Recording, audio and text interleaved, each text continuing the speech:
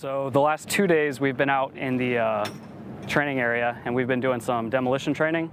Today we had no vehicles to be able to get out there, so we decided, hey, we'll do cold training. We'll break the robot out, practice how we would use it with actual charges. We figured we'd get them in there, get some time on the robot itself, and try to do the harder things with it. The Tunisian EOD may not have the same equipment we have, and they still managed to get the job done just as well.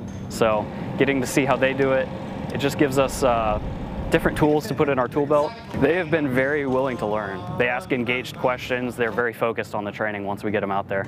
It's been a solid exercise. There's been a lot of rounds fired, a lot of training. It's been pretty much wake up every day, get training in, and then wake up and repeat, do more training, different training every single day. So